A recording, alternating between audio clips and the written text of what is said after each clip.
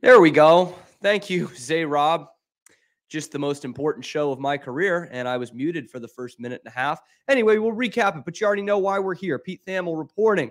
Baylor's Dave Aranda will return to coach the Bears in 2024. 9-16 since that 2021 season. 3-9 finish this year, and 23-23 overall, if I'm not mistaken, as the Baylor head coach. And part of it saying the return will come with significant changes on and off the field, as they are expected to be staff changes and an uptick in Baylor's NIL investment. Now, the case for optimism pushing forward includes a talented core of young players. Baylor played the most freshmen in the Big 12 in 2023, with 24 true and redshirt freshmen playing nearly 4,500 snaps. So I got to say, it's not the most surprising thing I've ever heard, but what we saw last night and even the news that came out today, I am stunned. I am stunned they're sticking with him. I don't, we'll get to the upside. I just don't see much of an upside of not just having a clean break and starting over with the resources that you have here at Baylor.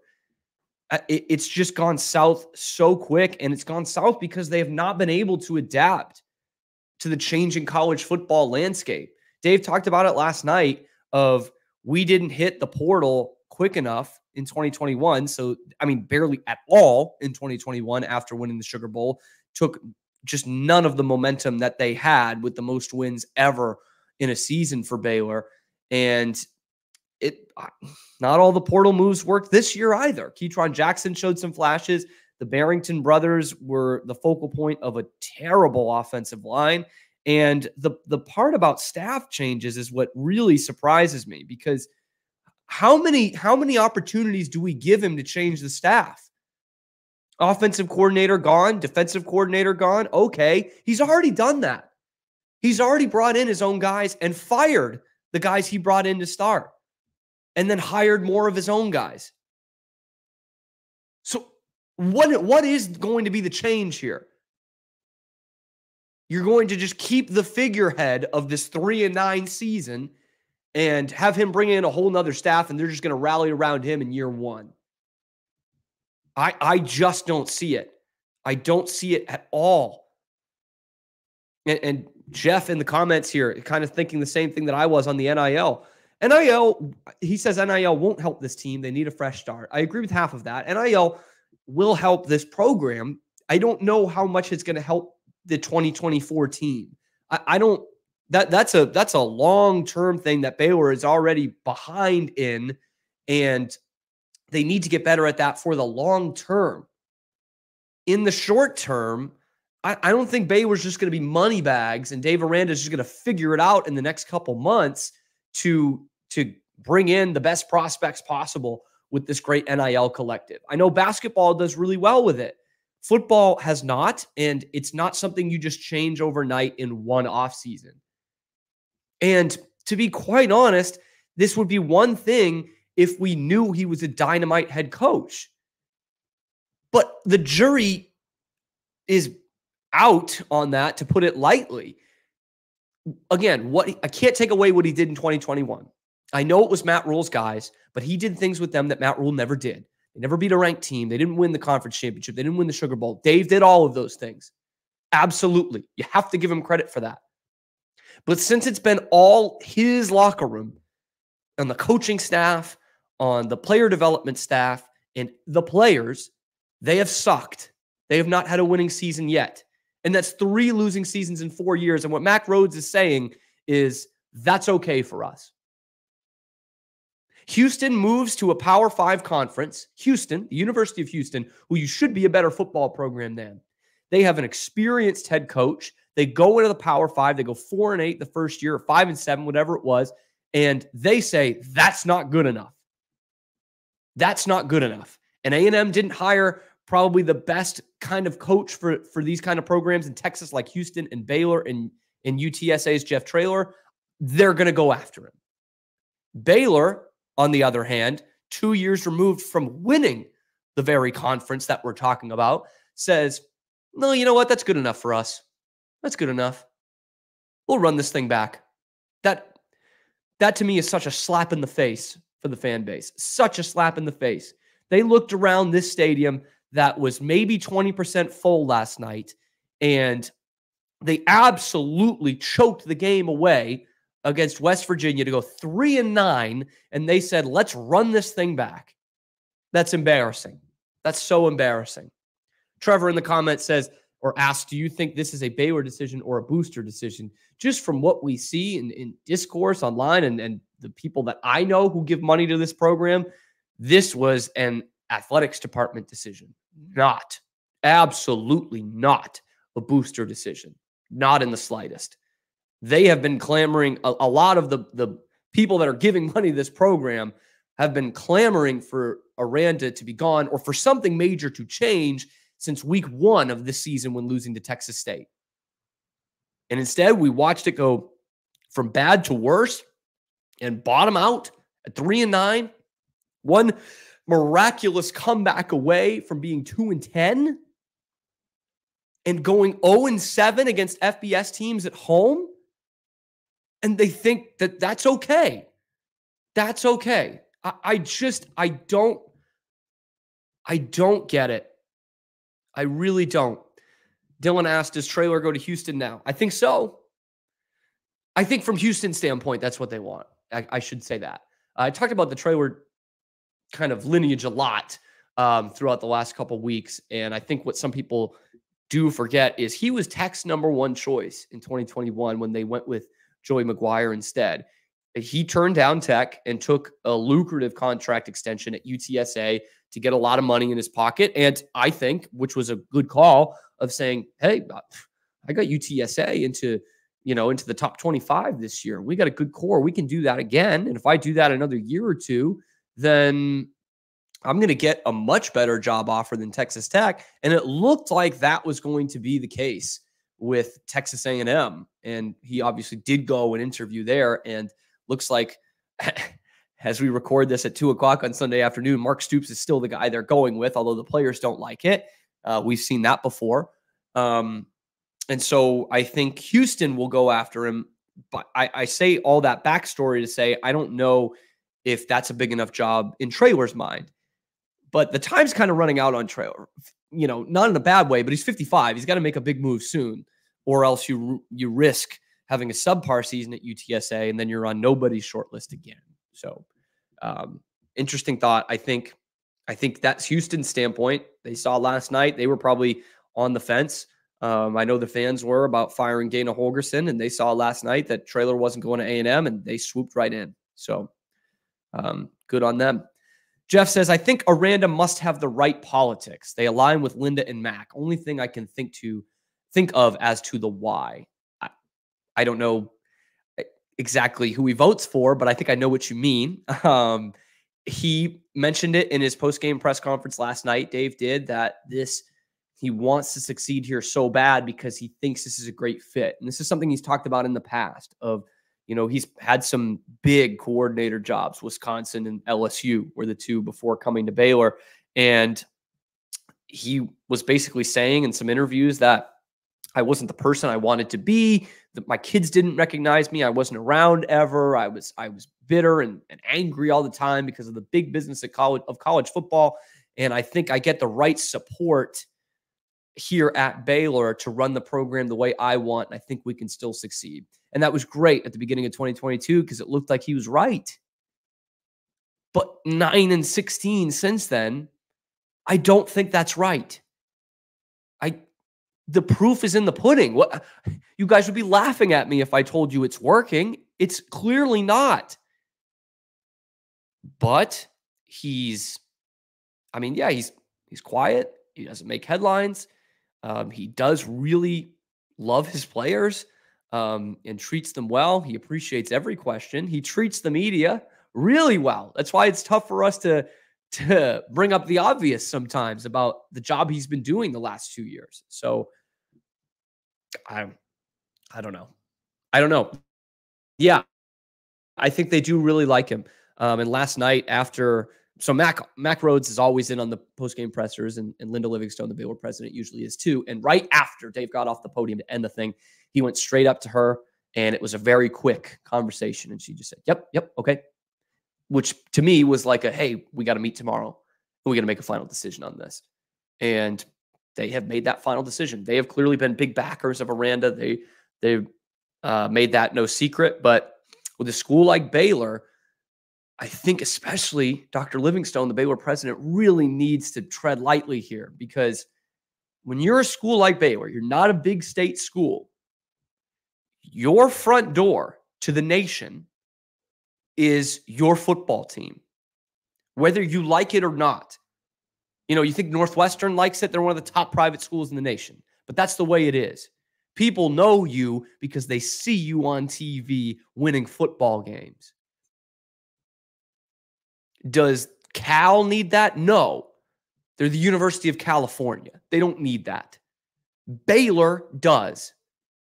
And this thing could sink like a freaking stone if it's going the way it's been going the last 2 seasons, specifically the last season and a half, where, it's obvious they can't win home games. They can't beat anybody. They can't beat anybody.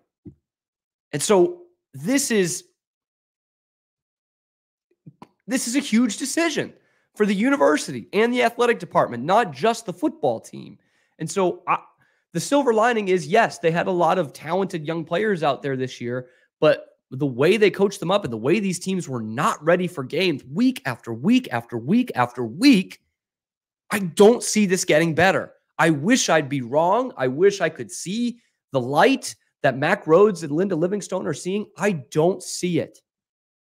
Steven says, if it's true that we're getting new coordinators on both sides of the ball, who will they be? Great question. So let's just assume, even though it's Matt Powledge's first season and he's a Aranda guy, let's just assume by these comments that it will be both of them that are gone. Look, Dana Holgerson's available. I don't know. Cliff Kingsbury can lure him away from what was he, an analyst at USC? Lure him away? I don't know. Gary Patterson is defensive coordinator. Bring it on. I have no idea. That's going to be probably a show for another day, Stephen. I'd love to look more into that and see what that is. Cameron Phillips says, no one is going to come to any games next year. Good point, Cameron. They didn't come this year. I think you're right. It's going to be, we're going to have full bowl pictures of McLean Stadium, half full quite a bit next year. Trevor, who do you think we're going to lose player-wise through the transfer portal? There's more talent on the roster than the record shows, and I feel some are going to play that better suits them. I'm going to go play to somewhere that better suits them. Yeah, I did an episode on this last week, Trevor. Highly recommend checking it out. I did the top 5 transfer portal candidates. I believe it was, off the top of my head, Armani Winfield, Devin Bobby, Alfonso Allen, Richard Reese, and Drake Dabney, Drake Dabney did not take part in senior day festivities yesterday, which you would usually do even as a senior if you're still on the fence about transferring. So him not doing it shows me that he probably will be here next year. So that's great for Baylor. I just think he's going to have some NFL draft stock. And I would have thought he would have gone somewhere where an offense could utilize him a little bit more. But we'll see. That now goes up in the air because tight ends are focal points in Jeff Grimes' offense. And by what we've heard today, is Jeff Grimes going to be there next year? I don't know. So those are the guys just off the top of my head. There will be some guys that we haven't heard of that will enter the transfer portal as well. But this has been a steady flow the last 2 seasons of guys entering the transfer portal. Wouldn't be surprised to see Hal Presley go in the portal either. He's one who's already transferred before, came in from Auburn, who had his season cut short this year. We'll see. It kind of all depends on who those coordinators are that come in that you should see here in the next month or so, probably by the beef of bowl season is when you'll at least hear some names or get a better indication of what that could be. Avery says, we're too low on the carousel totem pole to find a better quality coach than Aranda this year. That's BS, man, or woman. That's a bunch of crap. I'm sorry. There's no reason that Baylor can't lure in Jeff Traylor, who is a better coach than Dave Aranda. Miss me with that crap.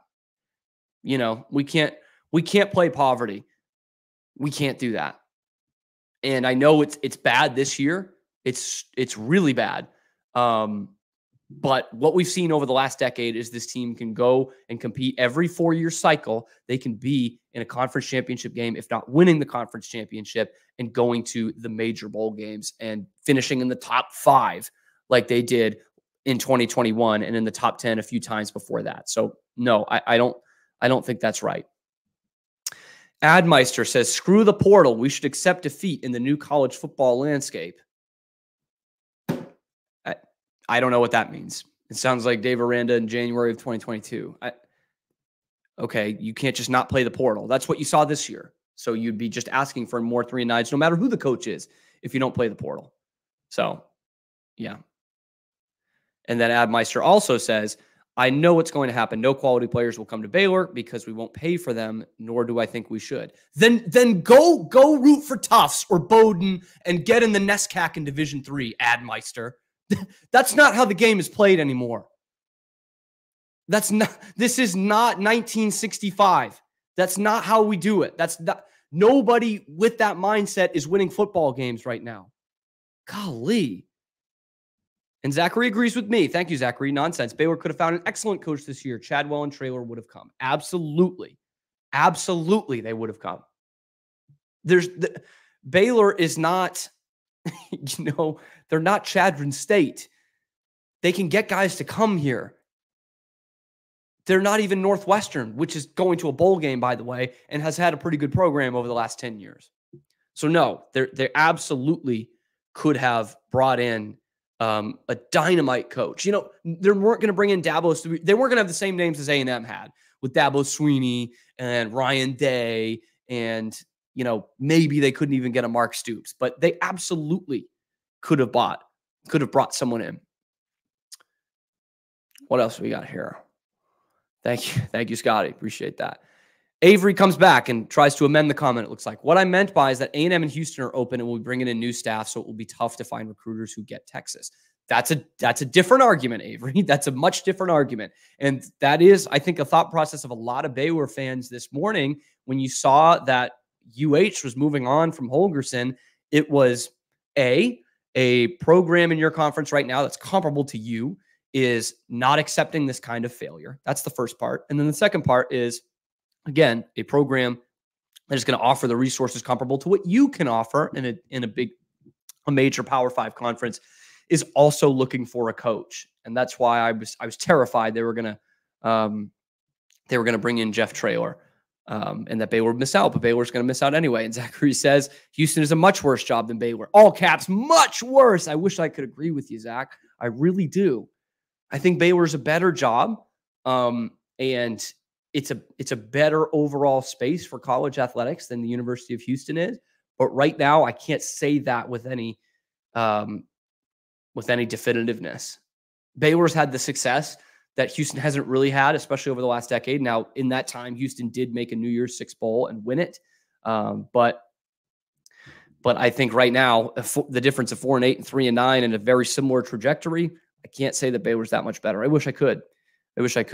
Joseph asks, Blake at QB1 next year still right? Bet on it. Yep. Nothing to show that he wouldn't be QB1. I guess you run the risk of someone coming in and doing the run and shoot and Blake transfers and they want Sawyer Robertson, but I doubt it. I think Blake will be the quarterback next year. Tyler says, move Aranda to head coach / defensive coordinator, Powledge as position coach, get an OC that has Texas ties and recruits well, throw money at NIL to get quality transfers. It can get better, but correct moves need to be made. I don't know if Aranda can. I don't know that Aranda can run the team as the head coach. I don't want him having double duty, to be quite honest with you. And I don't put too much on Powledge's plate because it is season 1, but this was an atrocious defense this year. And Powledge came in because he is an Aranda guy and has coached under him before. So it is the Aranda defensive philosophy that's out there. And it stunk this year. And it wasn't very good last year either, to be quite honest.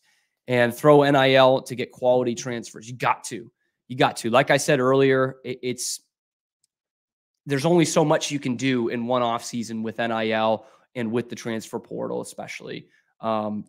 the money is not just falling off of trees for Baylor or any NIL collective, to be honest with you. That's why it's a collective. It's the schools have whole departments for this to get these businesses and these brands together to make sure they are raising the money and then allocating it over years. So they might well be doing that, but it's just not something that you can make a huge difference with in 1 year. So I hope I'm wrong on that one as well, but I just don't see. I think if Aranda does a good job laying the seeds for NIL, it's going to really benefit the next head coach more than it's going to benefit him. Cameron asks, do you think Shapen and Reese return next year? I think that came before talking about Shapen a few questions ago. I think Shapen does return. Richard Reese, I don't think so. He had an awesome night last night, 2 kickoff returns for touchdowns, and was the leading rusher on the team, but hadn't got much use over the last month and really most of the season.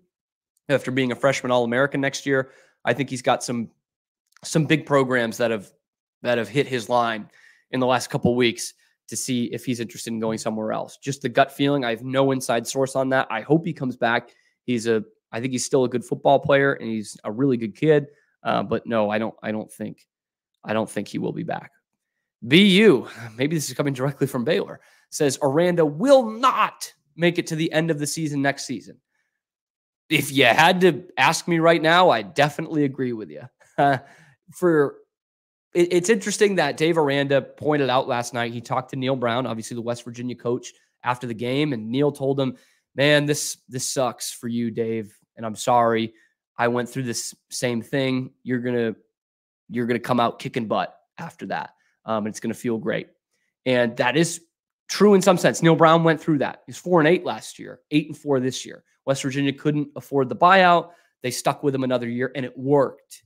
And that is the silver lining. That is the positivity for Baylor fans to look at. Look at that Neil Brown, West Virginia situation. That said, for each one of those, there are 4 or 5 Scott Frosts. Scott Frost was fired at Nebraska like 3 straight seasons. They brought him back for another one, canned him at the end of September, and their whole season was down the drain again. I don't think he ever made a bowl game for Nebraska. So that's kind of the risk you run, is even if a new head coach starts slowly next year, you're probably in a better position than an unproven / bad head coach getting fired in September and you're punting the whole season. So, yeah. Ryan says, how is a 3/4 empty stadium signs that things are okay? Mack is really pushing his chips all in with this. Kind of scary as a guy who loves Baylor football. Don't want it to be irrelevant.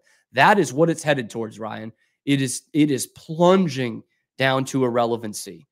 And that's my biggest fear in this, is that Baylor is going to become Maryland, Illinois, Cal, without being a state school. They're just going to be also-rans. Indiana is another one that comes to mind. Oregon State was that way for years. They're on a pretty good heater right now. Vanderbilt, Mississippi State, teams that just exist. South Carolina, Boston College, Georgia Tech, although they're going to a bowl game this year.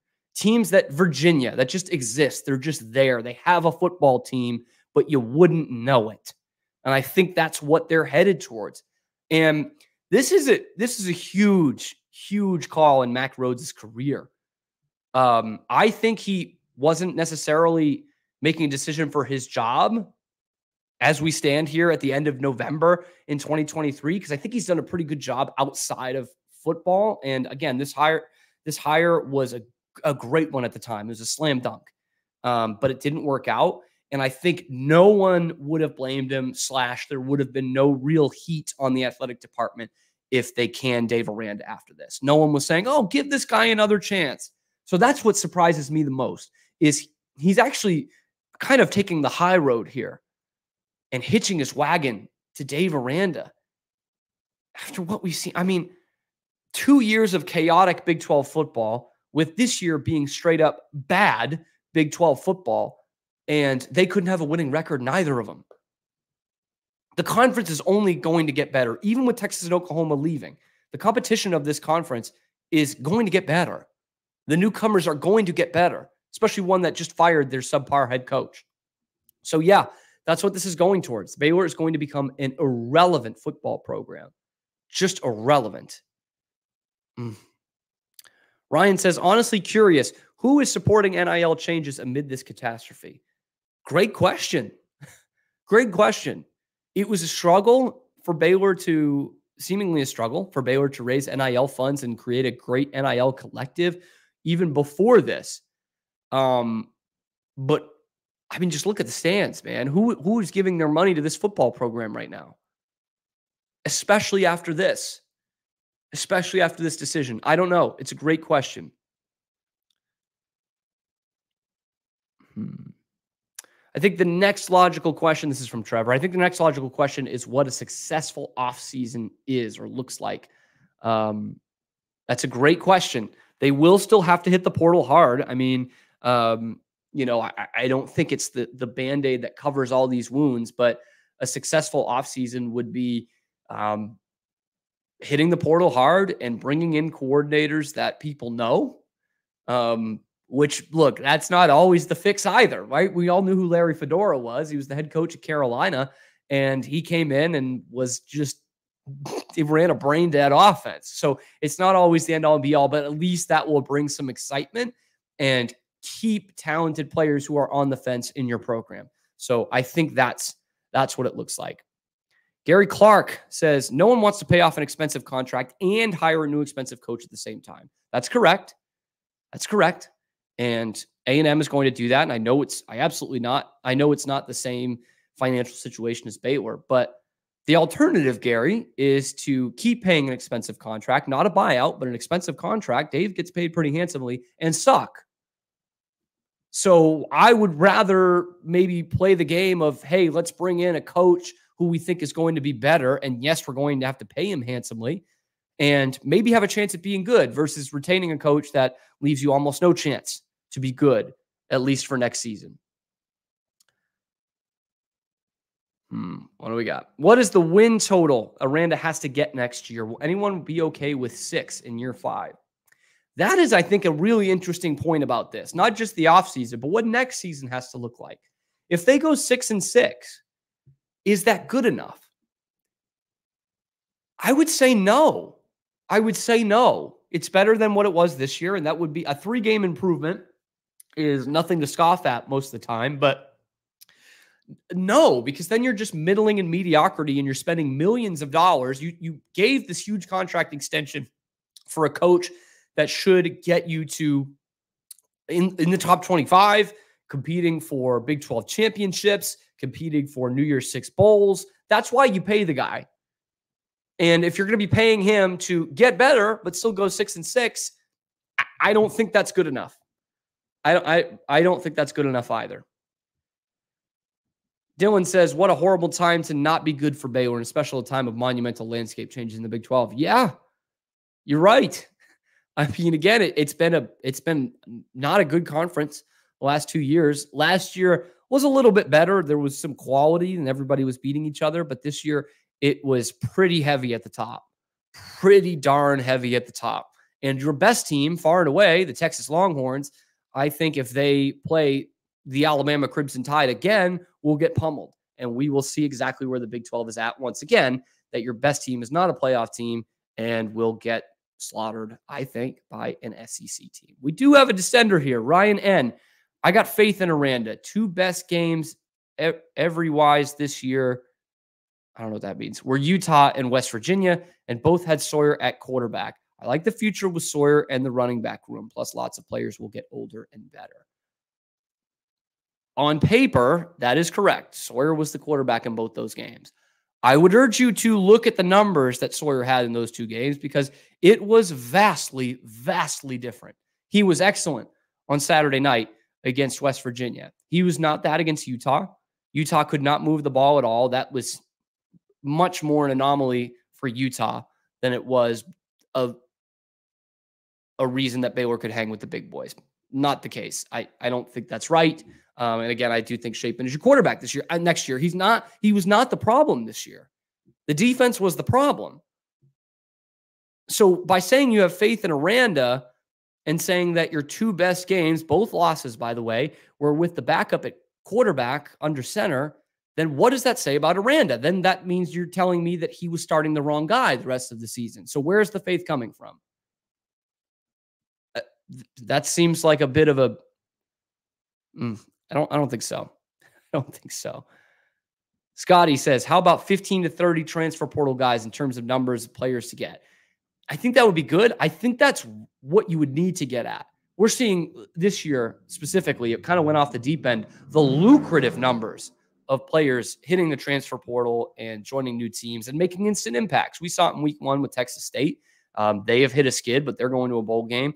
We saw it instantly with Colorado, and it dipped the other direction. So, I wouldn't be surprised to see a number between 15 and 30 coming in here to Baylor, and I hope it works out better than it did at Colorado. Scotty also says offensive line and defensive line needs to be addressed. Yeah, D-line kind of gets lost to the shuffle here because of how bad the offensive line was this year in the back half of last year. Just terrible offensive line this year. But defensive line came into the 2022 season as the big strength for Baylor. Great pass rush and run stuff the year before. And you lost 1 or 2 of those guys, but you added a guy like Jackson Player. You kept Gabe Hall, who's this great freak, and he did play better the last couple games of this season, but it was totally a non-factor. You could run all over them. They didn't get sacks. They didn't get in the backfield. Both of those things. If you are going to lose in the trenches before you even hit the field, you're going to lose a lot of football games. And that's what we saw this year. Cameron asks, why does basketball recruit so well, but football doesn't know how? Totally different ball game, Cameron. Totally different ball game. The big thing is Baylor basketball has a national championship banner hanging in the rafters at the Farrell Center, and it is much more attainable for Baylor as a school to win a national championship in basketball than it is in football. I don't know that they ever will in football. So Brendan says, how does the offensive line need to improve? Good question, Brendan. I think they need to block the other guys a lot better. Yeah. Because if that wasn't tongue-in-cheek, I would say you probably haven't watched the game this year. They were terrible. They were terrible. I mean, Blake got hurt twice because the offensive line can't protect him. They had to pull him from a game because his head coach told him, we can't keep you protected out there. So, no. Drake C. Troll says, Baylor won't fire Dave Aranda in the middle of next season. As we've seen, this athletic department is committed to kindness over winning. That's a good point. That's a good point. I think and I guess to back up your point here, I was going to say the only thing that would keep me from saying that is Mack will have his job on the line if he doesn't fire him next September and they're 1-4. But the person who fires him is the university president. And she is as much a part of this coaching thing as Mack Rhoades is, the athletic director. So, yeah, it's a good point. I don't know. Oh, is this true? Zach, are you true with me? I got to look this up. Zach just says, per ESPN, Powledge and Grimes were just fired. Oh, boy. I got to see this. Sorry, I've been live with you guys, so I don't know. Mike Craven, who's really good. Sources, Dave Aranda to take over play calling on defense, replace Jeff Grimes as offensive coordinator with head coaching experience and an explosive style. Jeff Grimes and Matt Powledge will not return from Adam Rittenberg. There you go. Didn't waste any time with that. And Steven had that as well. Thank you guys for putting that in the chat. I would have totally missed it until I logged off of this.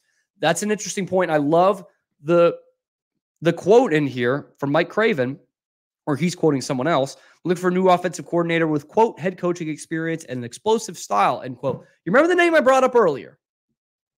Dana Holgerson's looking for a job. 1 year rehab at Baylor? I think so. I think that could work. Maybe his pride's too big. He is a head coach. He's been a head coach for 15 years now almost. Before you guys get in the GD comment saying this, it's not going to be Art Briles. It is not going to be Art Briles. It's not funny. It's not cheeky. And I think most of you aren't even trying to be funny. You believe it. It's not going to be Art Briles. So Matt Powledge and Jeff Grimes gone. Powledge after 1 season. So now Dave will get a crack at his 3rd coordinator at each of those. Unless, like that report says, he does do the defensive play calling himself. I don't know if that's a decision you make in November, by the way.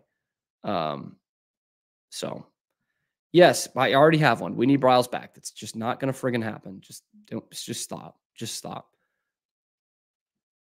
We will see how many of the freshmen and sophomores enter the portal. I think you'll see a mass exodus. Yeah. But one of the points they made on keeping Aranda was that young core. And I think there's something to that. I think there is a young and talented core, and they could be the foundation of another conference championship in the years to come here. So I wanted to take Dave Aranda's answer about that in last night's press conference. Eric Kelly said from Fox 44 here in Waco, asked, why would fans be confident if you were at the helm next year? What is going to give them that confidence? Now, I did speech to text here, but this is what Dave said.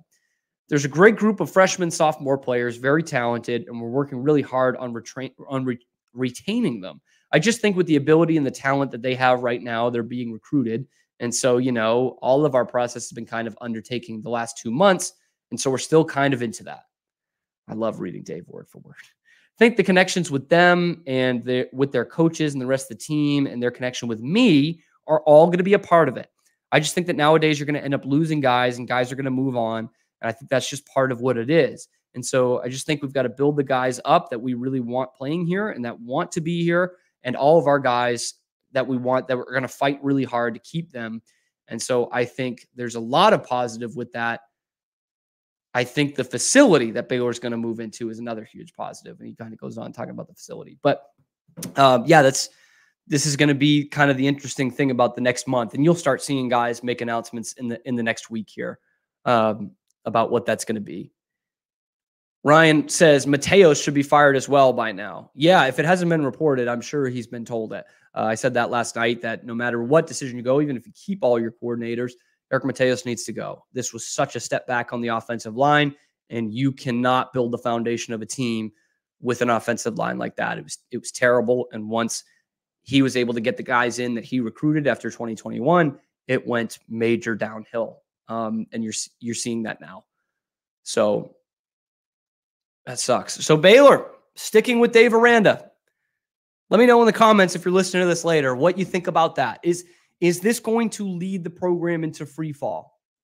I think with a school like Baylor, that is not a blue blood, but has the resources to win fairly consistently, any decision like this is not a one-year hiccup. What would be 1 year at other schools is like a 3-year hiccup for Baylor. I look at the Scott Frost situation at Nebraska. Matt Rhule had them one game within a bowl game this year in year one. Much better than the year one he had at Baylor and or Temple. And so to me, that is a 1-year hiccup.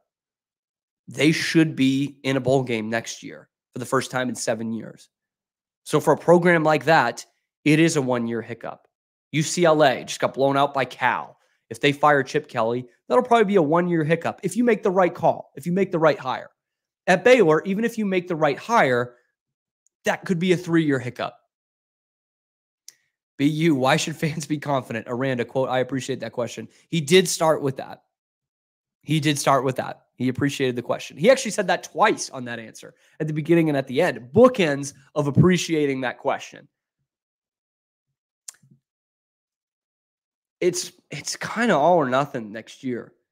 And I think it's got to be like a 7 or 8 win season. And that's a huge jump in Power 5. That's a big jump from year to year. But I think it's got to be that to really get the fans on board, because you're losing them.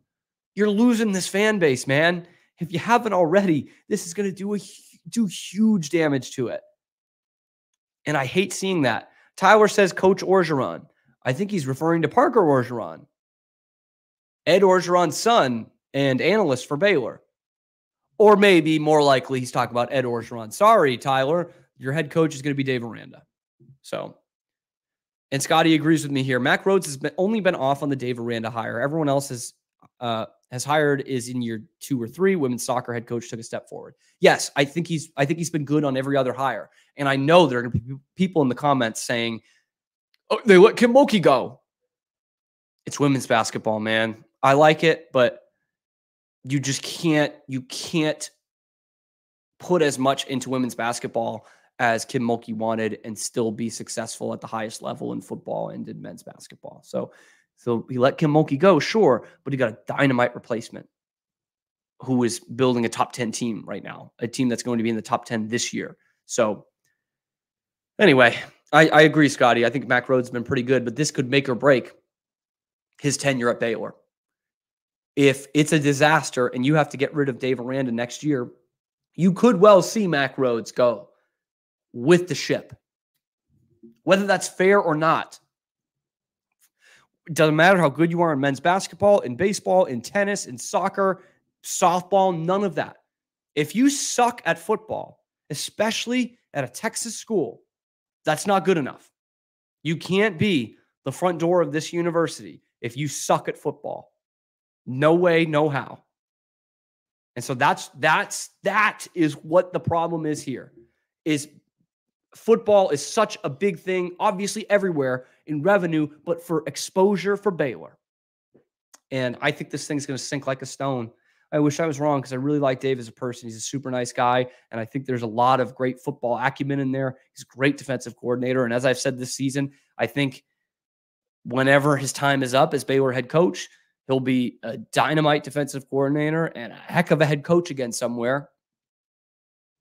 I just don't think it's going to be here. We're going to have more throughout the week about what this means for Baylor and what could have gone into this decision for Mack Rhoades and what the expectations need to be next year for Dave Aranda to finish the season as Baylor's head coach. Thanks for joining on this emergency pod. Again, let me know down in the comments what you think. Be sure to like and subscribe. This is your only source, not directly from Baylor University, that is giving you only Baylor athletics 5 days a week. And on weeks like this, it's 7 days a week. It's basketball season, so we'll keep you up to date with that mostly. But of course, what is this going to mean for Baylor football and the athletic department as a whole as we go forward? Thanks again. This is going to be Locked On Baylor.